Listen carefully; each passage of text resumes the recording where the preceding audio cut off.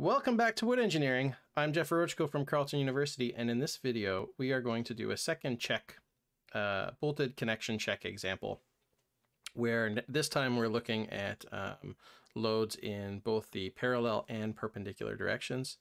The other difference about this example compared to the last example is that in this connection, all of the members are wood. So we have a wood connection. As you can see from the section on the left, wood in all three. And so that means we're going to have to check both sides of the connection. The one side, which has just the beam, I'm going to label this one as the beam. And the other side, which has the two parallel braces, one on either side of the beam. You can see that the bolted connection has a countersink right here. So that's going to affect our thickness calculation when we go to calculate the thickness of the brace. You can see there's two bolts, and we're assuming a wet, untreated condition with a standard term loading. So our KD is going to be equal to 1. And we're making an assumption that when the connection was fabricated, the moisture content of the wood was less than 19%. So it was fabricated basically dry. And this is going to affect our KSF factor, the service condition factor for fasteners. Okay, so our beam is a 2x10, which we can easily get the size of, and our braces are 2x6s, one on either side of the 2x10. And you can see the angles given 45 degrees, and we're also given the size of the bolts. 1/2 inch diameter A307 bolts. And the other geometry of the connection is given just in terms of where those bolts are located with respect to the brace and the beam. Okay, so let's get started. First things first, let's determine all of our modification factors. So we already determined that KD equals 1.0. Let's go ahead and figure out what KSF should be, our service condition factor for the fasteners. As we mentioned, we're talking about a dry condition when the wood was fabricated, and our service condition is wet, so we're looking in this column, and you'll see we're dealing with a bolted connection. So regardless of what is the orientation of our connection, our KSF factor is going to be 0.67. So KSF equals 0.67. What about our other service condition factors? That's for glulam, so we need the one for, here we are. Here are our service condition factors for the wood. So in some cases, for example, in row shear, we need our KSV, which is our longitudinal shear service condition factor. So we are doing a wet service condition, but our least dimension is 89 or less because we have basically 2x10s and 2x6s. So the lesser dimension of those is 38. So therefore we have our longitudinal shear, KSF is going to be 0.96. We have our KST, which we'll need for net tension, is 0.84. So KSV is 0.96 and our KST equals 0.84. Our KT equals 1.0 because we're untreated, and our KH, our system effect factor, is 1.0 as well because we only have one of these connections that we're checking, and they don't share. There's no multiple connections sharing one kind of load here. Okay, so then what about our bolts? Let's just get all our ducks in a row. So bolts, our DF is 1/2 inch, right? So that's 0.5 times 25.4. So we have a 12.7 millimeter bolt diameter. And our hole size is going to be 2 millimeters bigger than that. So I'm going to assume that the diameter of the hole is 15 millimeters, just rounding up to 13. And adding 2 millimeters. So whenever we're cutting holes to look at net section for, when we have group tear out or when we have net tension checks, we're going to consider that the hole size is 15 millimeters. Okay, so before going any further, let's also check our spacings and make sure that they are adequate. Okay, so in most of this problem, we're going to separate by the beam and the brace. Okay, so I already mentioned the beam is the horizontal piece here. The brace is the piece that's on the diagonal. So let's check the beam first. Okay, all of our different checks that we have to do for spacing. So for example, unloaded edge distance. What is our unloaded edge distance in this case? Well, where is our unloaded edge? From the point of view of the beam, the bolts want to move up this way. So they will be moving towards the top edge. So that top edge there is the loaded edge. And the bottom edge down here is going to be the unloaded edge. So that means that my unloaded edge distance is that 100 millimeters right there. Okay, so then what is our requirement for unloaded edge distance in the beam? That is 19.05. So if I were to go back to the diagram that I drew, or the similar diagram that's in the standard, we will see, zoom out a little bit more, we're talking about our unloaded edge distance, sorry, right here. So this is for load perpendicular to grain. I have my unloaded edge distance has to be greater than or equal to 1.5 df. If I'm looking at load parallel to grain, I am going to use EP here, which is also the max of 1.5 df, or 1/2 of SC. Now, in this case, I don't have any SC. There's no spacing perpendicular because I only have one row of bolts in the parallel to grain direction. So if I look back at my, if I look back here, I only have one row of bolts in the parallel to grain direction. Now, why am I looking at both of those conditions?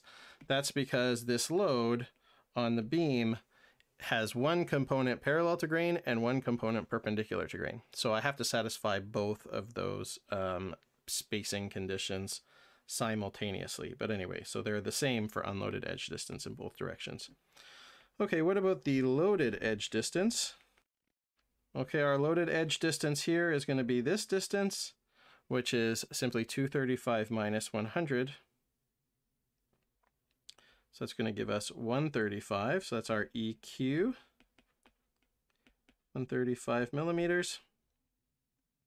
And the requirement for EQ is that it has to be greater than 4.0 df, which in our case equals 50.8. So that's 2 inches.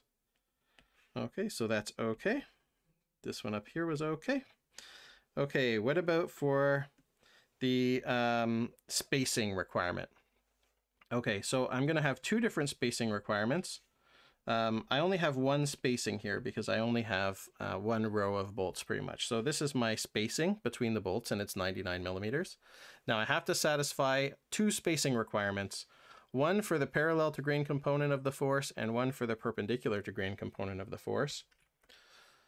So if I look back here for the parallel to grain component, if this is our beam oriented the same way as it was in our diagram, then I have my spacing requirement SR or SP in 08619. Same for both editions, but just with a different name. And I see that it's 4 df, okay, for that horizontal spacing requirement, the spacing parallel to grain. Then if I go to, so it's called SR here in 08614. Then if I go to the next page where I'm looking at my perpendicular to grain load, so this is for the perpendicular to grain component of the brace force, I also have a spacing requirement. This time in 08614, that's called the column spacing requirement because for vertical load, the rows are vertical. But in 08619, it's called SP, which is the parallel to grain spacing, which is the same direction as the one that we were just looking at, right? Because we're looking at spacing between two bolts in the parallel to grain direction. And what is the requirement for that? It's 3 df. So I have two different requirements for the spacing between the two bolts. And obviously the one that's parallel to grain is going to be more stringent.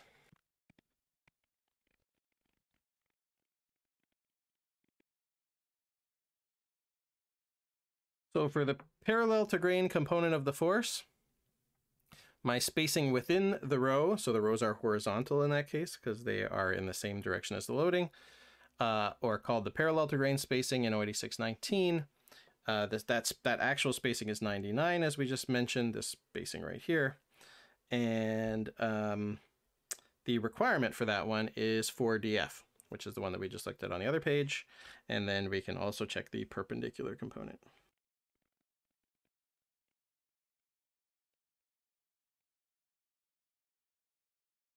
Okay, so for that direction, in 08614, it's called SC.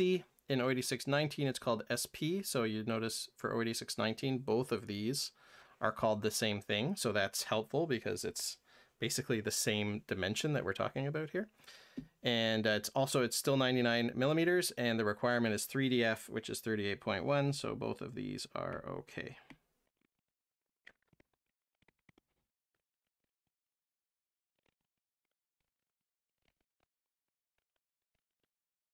Okay, so then we can continue and do the spacing checks for the brace members. So for these brace members, we have the load in the bolts wants to go this way from the point of view of the brace. So to balance the external load on the brace pulling up and to the right, the bolts are resisting that with a down to the left force. That load is parallel to the grain of that brace. So we only have parallel to grain load in the brace.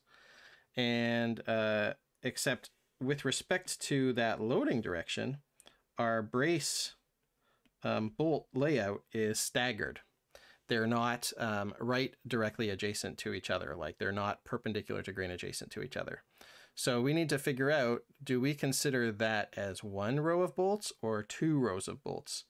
As you'll recall, a discussion that we had in a previous video where we discussed how to define the rows in a connection in a piece of wood. So I'm going to draw a bit the geometry of this piece in more detail.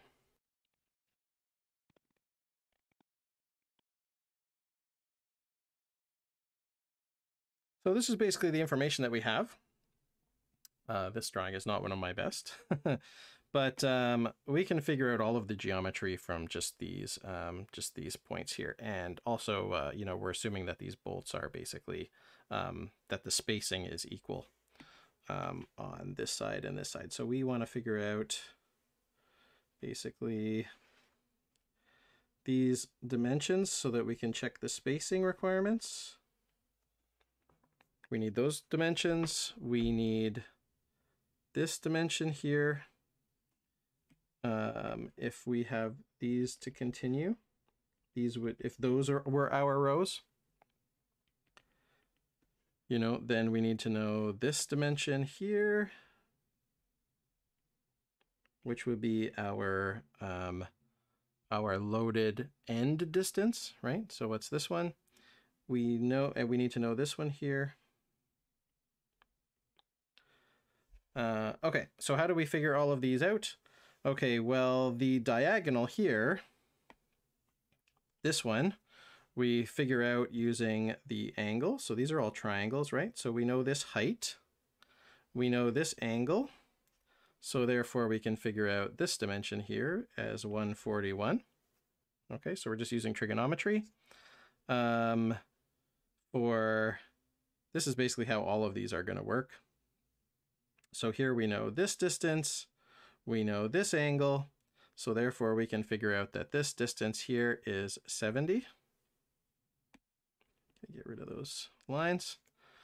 Okay, if those are in the middle, we can use the total width of this. This is a 2x6, I think it was. So that means that this is 140. Right? Okay, so that means that if that 70 is in the middle, then we have 35s on either side here. Okay, this is what we're assuming the brace is. This here is going to be SC or SQ, depending on if you're 08614 or 19. This is going to be our unloaded edge distance, right? This is our EP. Same here, EP. Because the load in the bolts does not go towards either of the edges. This here is going to be my A. It's in this term is going to be AL, which is my loaded end distance. And this value here is 70, which we get from, again, this dimension and this angle being known as 45. And that is going to be our basically spacing. I'm going to call this A. Spacing between the bolts in the parallel to grain direction. Okay, so first of all, do we consider this as one row of bolts or two rows of bolts? Like, does our row go like this? Or are there two, one like this and one like this, two rows?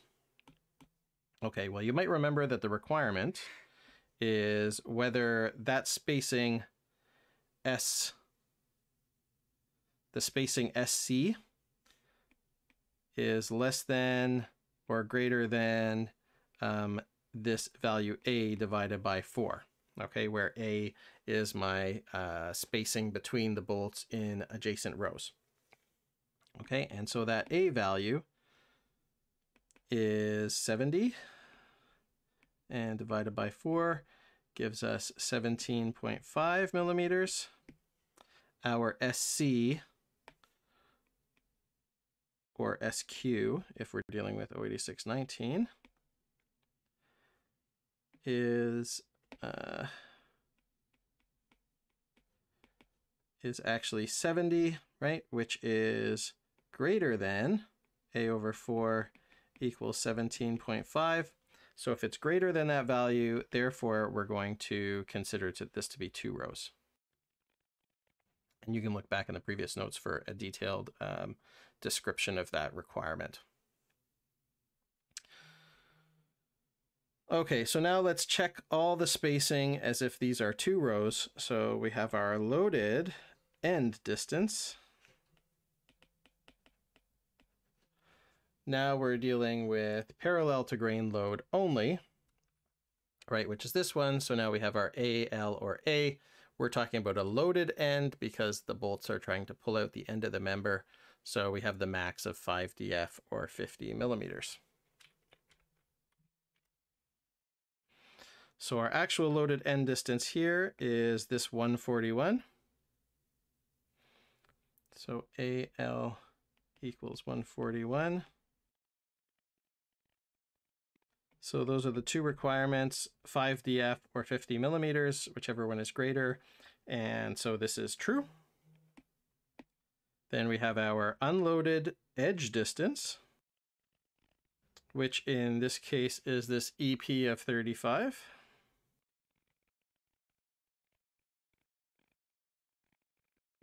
Okay, and there are two requirements for unloaded edge distance. It has to be greater than 1.5 df, which is 19, or 0.5 times the row spacing, which in this case is 70, this value right here. And 0.5 times 70 is 35, and our unloaded distance is 35, so that's fine. We're okay, just barely. And the last requirement is our row spacing, which is our perpendicular to grain spacing. Our perpendicular grain spacing, which is 70 millimeters, this value right here, and that has to be greater than or equal to 3 df for parallel loads, parallel to grain loads, and that is 38.1. So therefore, this is also okay. Okay, so we have gone through and checked all of our spacing requirements now. So we're satisfied that the connection works geometrically, and now we're tasked to figure out what is the total resistance of this connection. Okay, so we have a bunch of different checks that we need to do. Let's maybe think about laying them all out. So what about for the beam? For the beam, we have to do, well, for the whole connection together, we're going to have to do a yielding check. Okay, and as we've talked about before, there's only one yielding check for the whole connection because the yielding check takes into account the geometry of all the members that are connected together, right? So here we have a 3-member connection, so we do our yielding checks for a 3-member connection, and we come up with a yielding resistance.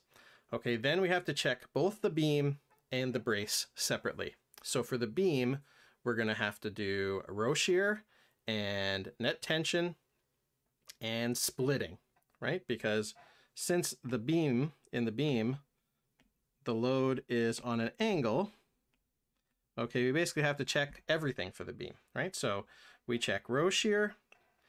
Remember, for row shear, we don't necessarily have to be near the end of a beam to have row shear. We're not going to do group tear out because we do need to have bolts pulling out of a beam for group tear out. So that one doesn't count because we're not near the end of the section for the beam. And we're going to do splitting because there's a vertical component to the load. Okay, and we're also going to do net tension, but we're going to have to make some assumptions for net tension because we don't know exactly what are the boundary conditions of the loads through this beam at the end. So we're just going to make an assumption to go with that for now. Okay, then I have to check the brace. For the brace, I only have parallel to grain loads, so I have to check my row shear, group tear out, and net tension. And I will have group tear out in this case because from the point of view of the brace, the bolts want to pull out the bottom, and so they can take a chunk of material with them. Okay, so those are all of the checks that we're going to do. I'm going to start with the one that applies to the entire connection, which is the yielding resistance check.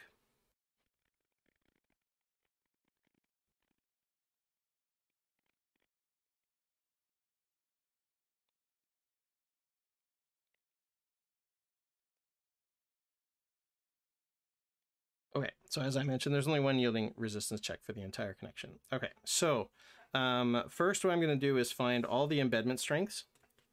And those are all the parameters that go into the Johansson yield equations. Then I'm going to plug them into the Johansson yield equations to get the unit yielding resistance, NU. Okay, so first I need to find my F1, which is my side plates, the side members of my connection. So that's going to be these ones out here, F1 and F1, and the middle one here is going to be F2. And that's the way they're named in the standard. So the side plates are F1. My side plates are wood.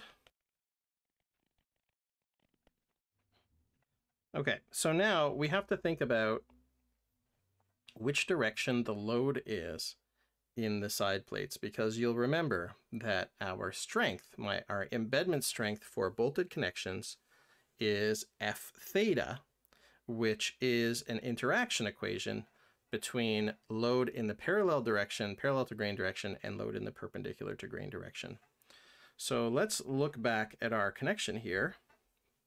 Okay, so in the side plates, the bolts move this way. This brace is the side member, right? So in those members, the load is parallel to grain only, right? So all I need to do is figure out for F1, my embedment strength in the side connector, the brace. I just need to figure out my FIP, which is my embedment strength parallel to grain. In the beam, right? In the beam, from the point of view of the beam, the bolts move in the opposite direction like this, but they have some component in the parallel to grain direction and some component in the perpendicular to grain direction.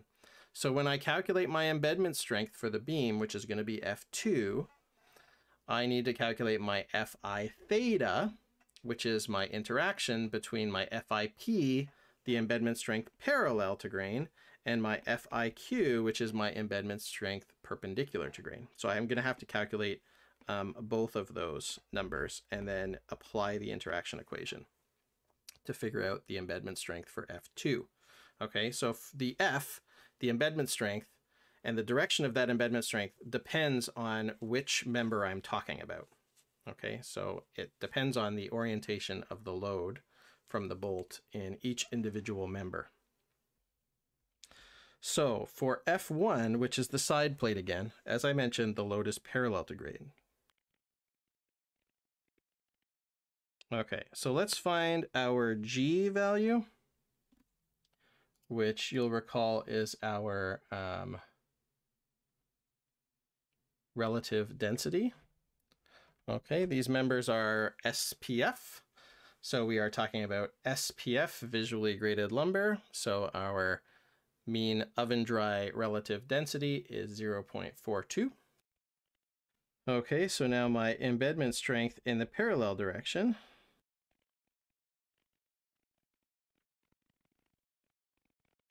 Okay, so this is my equation for FIP. JX is 1 because we're not dealing with CLT. So if I sub in all these numbers, I get an FIP of 18.3 MPa. Okay, once I know my FIP, I need to calculate my FI theta. Remember, this has a big interaction equation. Remember, this looks like FIP times FIQ divided by FIP sine squared theta. Okay, times KD times KSF KT. So remember that since my load component is parallel, this is going to simplify.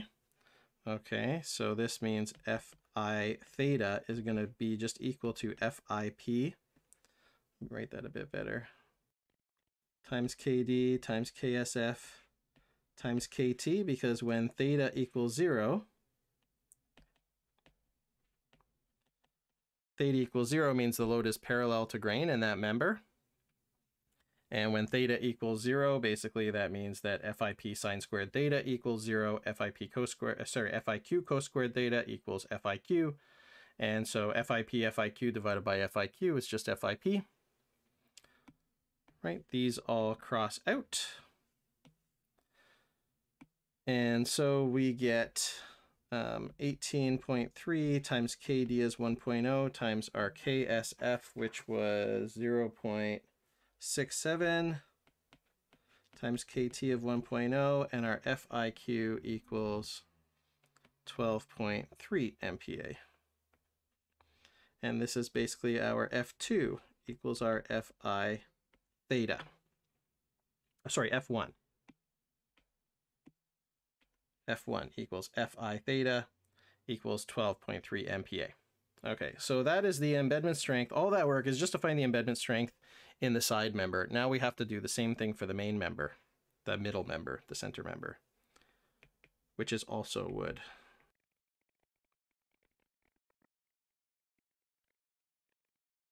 Okay, so now we have to say which direction is the bolt load in the main member, in the center member. So if we go back up to our drawing and we look at it from the point of view of the beam, okay, which is the way that these red arrows are drawn right now. Okay, we know the bolts want to push up and to the right. And what is the angle of that force? It is the same as the angle of the brace, which is 45 degrees. So that's our angle to grain that we're going to use now for this embedment strength interaction equation.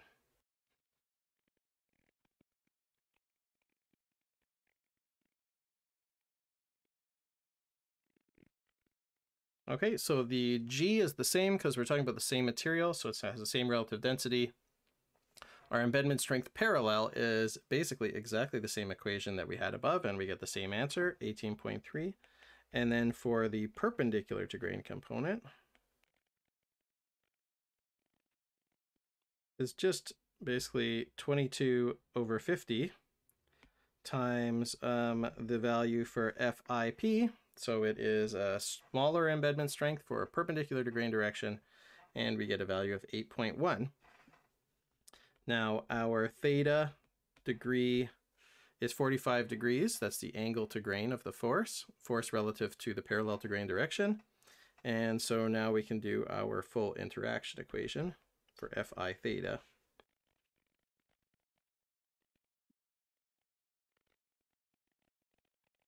And if I sub all of those things in, then I'm going to get that F2 equals FI theta equals 7.5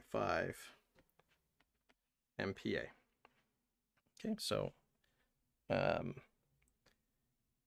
it would the term on the left, this term here, will realistically be somewhere between 8.1 and 18.3, but then since we have KSF of 0.67, we get a value of 7.5 MPa. Next, we need the Fy. which is given in the case of an A307 bolt as being 310 MPa. Now, what about our thicknesses? These are the last things that we need basically for our calculation. So if I go back up and look, okay, these are all 38 millimeters thick. They're all 2x. Okay, so the middle member, for sure, the thickness is going to be 38. But for our outer member here, we need to remove the depth of this countersink. So it's going to be 38 minus this 13 millimeter countersink. That's the rule. If I countersink the head of the bolt so that it's located inside the surface of the piece of wood, then I can't include the thickness of the countersink in my strength equation, because basically the bolt is not bearing on that area of the countersink. So it's like it's not even there for the purpose of the strength of the member. So T1 is the side member. So T1, So T1 is going to be 38 millimeters minus the countersink of 13 millimeters, and that's going to give us 25 millimeters.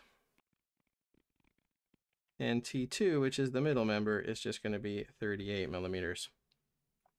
Okay, so now I can go ahead and calculate my NU values now that I have all of my embedment strengths and my thicknesses.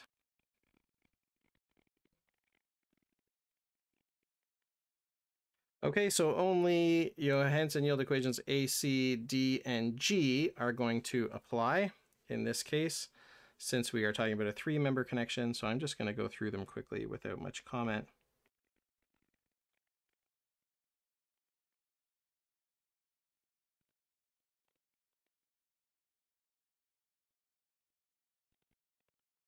Okay, so if I do all of those Johansen yield equations, then I get a failure mode of C that governs. So if I compare all these together, this one C is the lowest one, so that's the strength that governs. That's the failure mode that governs, which is basically failure of the center member, which makes sense because it's embedment failure of the center member, that one C, because you can see that I have 2 side members and 1 center member, and they're all the same thickness. So if it's not the bolt yield that's going to do it, then the middle member is certainly going to fail before the outer ones, which makes sense for a number of reasons. I mean, it's got less material overall, even when I remove the countersink, and also a component of that force is perpendicular to grain in the center member, which is weaker.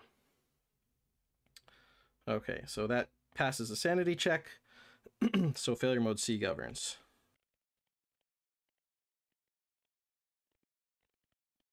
Okay, so now that I know what my unit yielding resistance is, I can find my overall yielding resistance. So I have 2 shear planes,